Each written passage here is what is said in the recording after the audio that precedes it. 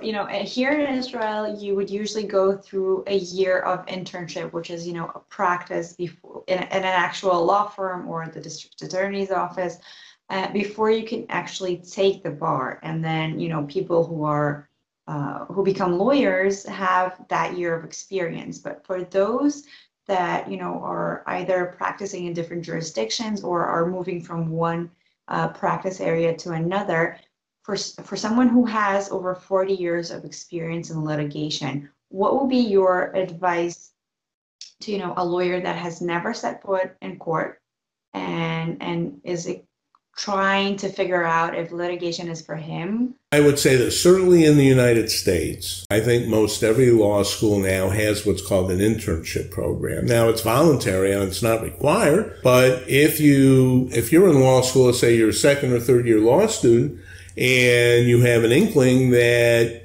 you want to be a litigator, or you want to be a prosecutor, or you want to be a public defender, or you want to be a judge, you want to go clerk for a judge.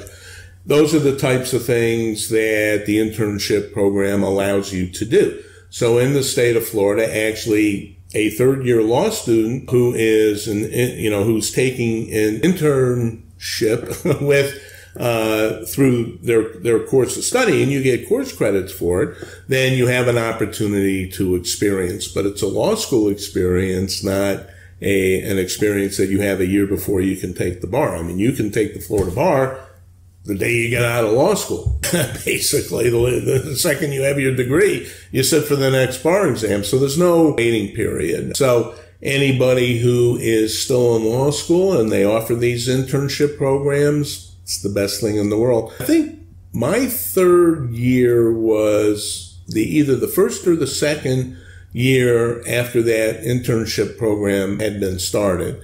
And I got assigned to, actually I had two assignments. I had one, first one was with a circuit court judge who was actually a judge in the probate division. And I clerked for him and wrote memorandums of law and reviewed evidence and all that kind of good stuff. And then he actually got appointed to the Court of Appeals. And so there wasn't a judicial clerkship intern, so they moved me to the state attorney's office in the misdemeanor division, and I got to try some misdemeanor traffic cases and other minor crimes. And I found that I actually did really, really enjoy that. So I wasn't afraid of taking those things on when I actually started to practice. Experience is very critical, but listen, not everybody that gets out of law school gets offered a job. Well, what are you supposed to do, right? Go cook hamburgers at Burger King? No. You start holding yourself out as a lawyer, and anybody that needs a lawyer, come see me.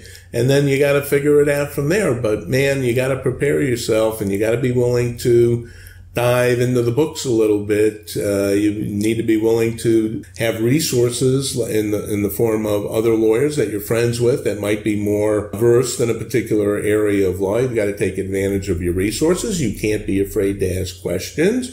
When you go to court, a lot of the judges, most of the time, if you did something wrong, they'll tell you, you did that wrong, go fix it and come back. All right. So it's not, the worst thing in the world. You're not going to get, dashed by a judge right away. And they understand that new lawyers that are just starting out in their practice aren't going to know how to dot their I's and cross their T's. Another thing that new lawyers can and should do is take advantage of the bar programs for small and sole practitioners. And there's so many resources, from technology to continuing legal education to treatises, and they're always there to help you with ethical problems and ethical questions. And the Florida bar in particular is very adept at trying to get their young lawyers. We actually have a young lawyers division of the Florida bar.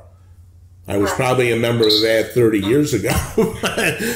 Right? Now, the senior division, but no, they have a young lawyers division, which basically operates on its own and also offers all these resources for new practitioners. It wasn't like that really when I started out. I mean, these programs are all within probably the last 15, 20 years, but they're there to make it easier. And you just have to be willing to take the time to avail yourself of those resources, and that becomes invaluable.